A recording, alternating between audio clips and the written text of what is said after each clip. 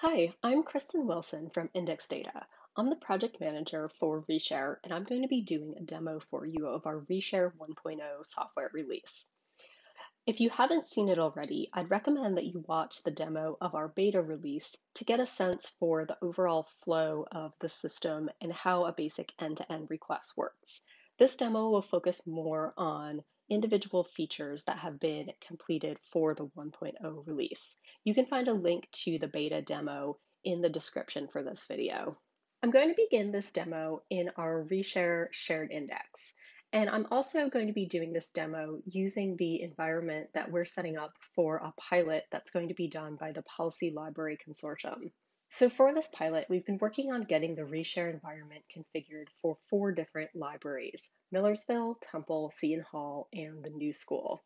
And a lot of our work this quarter has really focused on deployment and getting this environment configured correctly so that we can begin piloting. So for that reason, a lot of work this quarter is really behind the scenes, and I'll try to highlight that as I go through the demo. So here in the shared index, I'm going to open up our shared inventory app and search for a title to illustrate some of the work that we've been doing to get more metadata into the shared index. So you can see here on this title, we've got 4 different holdings records, 2 from Temple, 1 from Millersville, and 1 from Seton Hall. So we've been working on getting the Seton Hall metadata into the system and also getting a complete harvest of Temple and Millersville into the system, along with detailed location information for all of our holdings. We've also been working on getting the new school's holdings in here, and we have a sample of records from both Seton Hall and the new school loaded, and we'll be loading the complete collections for both of those libraries very shortly. Having more data in the system lets us see our match algorithm working with more frequency. So we can see a lot more records that have been matched and have a lot of holdings on them. And we can also see the different locations and get a sense for where this item is actually held.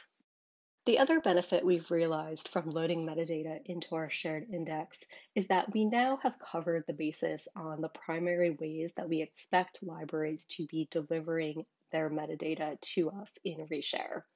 So we have 2 libraries, Temple and Millersville, who we are harvesting metadata from using OAI PMH. And then we have the other 2 libraries, New School and Seton Hall, who are putting their data on an FTP site. So we will support both of those delivery mechanisms, and we have both of those working right now. The other main difference that we've seen in the record loads is that some libraries are delivering their data as MARC XML, and some are delivering their data as raw MARC files. And so we're now supporting both of those use cases as well. And we expect that as we go forward and begin onboarding more libraries, the process of mapping and getting the data loaded into a consortial shared index will become a lot faster. For the next part of the demo, I'm going to move into our ViewFind search tool. ViewFind is an open source discovery tool that we're using to create a patron-facing consortial search for ReShare. I'll search for the same example I was using in the shared index, and you can see that ViewFind has taken that shared index metadata and put it into a patron-friendly format where items can be requested from one of the consortial partners. During the past quarter, we've really focused on UI development for ViewFind. We've created a new theme for policy that can be adapted to be used by other libraries or consortia. We've also changed the way that we export metadata from the shared index into ViewFind, and that's enabled a number of other search features, including these suggested topics and a large number of facets and filters. When I click on a title, I can see additional metadata about the title, similar items, and each library and location where it's available. We know that not every library that uses ReShare is going to want to use a separate search tool for consortial discovery. So we're also using ViewFind's built-in OAI PMH endpoint to offer a way for libraries to harvest the data in their consortial shared index and integrate it into a local or commercial discovery tool. Before I leave ViewFind, I'll go ahead and place a request just so that you can see what that looks like. When I click on the request button, the request confirmation screen comes up and I can choose a pickup location, and a date needed by for this request. ReShare's Open URL resolver creates an open URL that pushes a new request into the ReShare system. I'll now move over into the ReShare system, and this is where the bulk of the processing of requests will occur.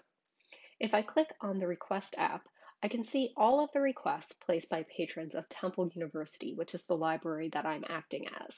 Here at the top of the list, I can see the request that we just placed for Critics on Keats. One of the new features that we've added to the request and supply apps for our MVP release are a few features to make it easier for libraries to identify requests that need attention or are in an exceptional workflow and to address those requests. One of the components we've added are badges, and you can see here that several of the requests that we're looking at have a badge. The badge with a number indicates that the request has unread messages, and the badge with an exclamation point indicates that the request needs attention because it's in a state that is outside of normal workflows and requires a response. So in this example, we can see that loan conditions have been applied to this request, and the requester needs to view those conditions and either accept them or reject them. We can also combine the count and the exclamation point to indicate that a request both needs attention and has a number of unread messages. We've also added filters for these badges so we can easily see everything that needs attention, and we can easily see everything that has unread messages or both. And that will just make it easier for a library staff member to be able to look through the list of requests and easily identify things that might need special handling. I'm now going to move to the directory app to show you some of the enhancements that we've worked on there. I'll open up the directory entry for Temple University and show you a little bit about what can be found on this record. The directory entry is where each university can store information about itself, contact information, branches that are part of the library, and services that are needed to support ReShare. The main thing that we've worked on over the last quarter is enhancing the ability for users to edit these records. I'm going to click on the Actions button and click Edit. And we now have a nice full screen edit display where a library can edit and update its information. One thing that I'll point out while we're here is that we've also implemented the use of ISIL symbols as our primary lending symbols for ReShare. ISIL is an international standard. It's the International Standard Identifier for libraries. It's also used in MARC records in certain data fields. And we decided that rather than create a new namespace and a new set of symbols for ReShare, we would implement this existing standard. And so we've done that for all of our pilot libraries. We can still add additional symbols to this record and include things like OCLC symbols or other lending symbols for different resource sharing networks, and that will support future interoperability. We also have the ability to add contact information to this record, including addresses. And we've also tried to be consistent with international standards here as well. So when I enter an address, I can select the location for that address, and I'll get a set of fields that make sense for that locality. So this is the USA, and if I switch this over to England, I can see I have a slightly different set of fields. We also now have the ability to add service accounts to these directory entries, and this gets a little bit more into the configuration of the system, but this lets us do things like associate an ISO 18626 address with this directory entry, and also our own statistic service, which is used for load balancing. There are other services we can list here as well, including NCIP and Z3950. So basically, this kind of paints a picture of how to connect with this library, and that information can be used within ReShare, but also shared with other lending networks for, again, to support future interoperability. The other thing that we've accomplished related to our directory is the ability to share updates to the directory across the network. So if I were to make a change to Temple's directory entry, that change would then spider out across the network and everybody's directory would be updated without anyone having to take action. And so that just makes it easy for the system to stay updated across the entire consortium. Now I'm going to move into the Settings app and just quickly show some of the settings that we've been working on that again are focused on adding enhanced functionality to our request process. One of the things that we've completed this quarter is a cancellation autoresponder. So we've established the concept of autoresponders to send ISO 18626 messages in particular circumstances and basically to save a person the trouble of having to do that themselves. So we already have our default autoresponder, which will reply with either a will supply or a cannot supply message based on a real-time availability check when a request first comes in. We've now implemented a cancellation autoresponder, which if a cancellation is requested, will check to see whether or not that request has already been shipped. And if it has not been shipped, then it will automatically accept the cancellation. So if I go back into the request app here, I can click on a request that is in process. And so I can see that this is in an expects to supply state, which means that the supplier is locating and getting ready to ship the item. And so I can choose to cancel a request, and that will send an ISO 18626 message to the supplier. Because the supplier has their autoresponder enabled, they'll immediately send a message back to me. And if I request this, I can see that this is now in a canceled state and we've come to the end of this request. So that's just a nice little tool that saves somebody on the supplying side from having to go in and manually click a button to accept that request. Moving back into settings, we're also working on a couple settings that will be the foundation for different types of email notices. So we've created a template editor for patron notices. So these would be notices that will let your patrons know if a request has been placed, so a request confirmation, and will also support a request unfilled notice at this time. And then we'll be able to add different types of notices as we continue to develop out this functionality. So when I click on request confirmation, I'm just going to go ahead and edit this so we can see a bigger view. And so you can see that this is just a nice little email template editor where we can give the template a name, we can make it active or inactive, and then we can define a subject line and the body of an email. And we can also use tokens to represent variable data in the message, so things like an item title or the name of a patron. And when I click preview, that just gives me a sense of what this message will look like with the tokens filled in. And this is a good example of how ReShare has really been able to benefit from being built on the Folio platform. This template editor was already in use as part of the Folio circulation modules. And so we were able to take that code and adapt it for a ReShare use case. And that really helped us get a jump start on this functionality. In our next release, we'll be working on actually sending these emails. So this is really just about the settings that are needed to be able to get those emails sent out.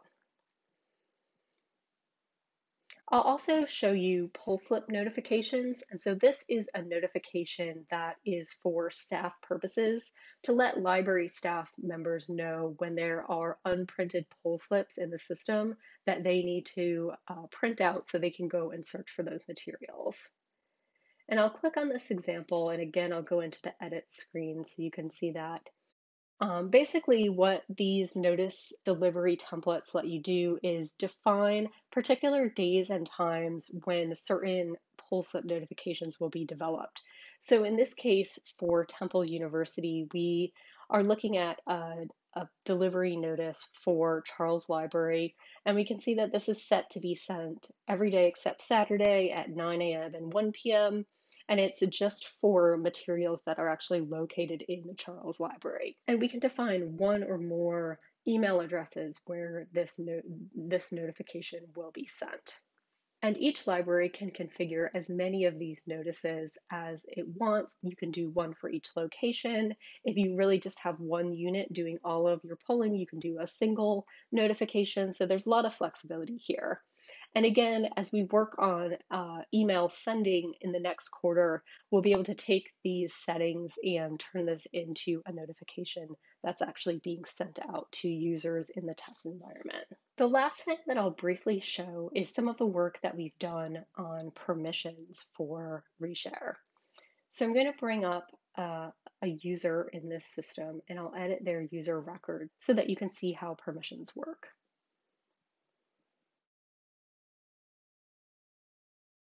So when I go to add permission, I can see all of the permissions available in the system and whether or not they've been assigned to this particular user.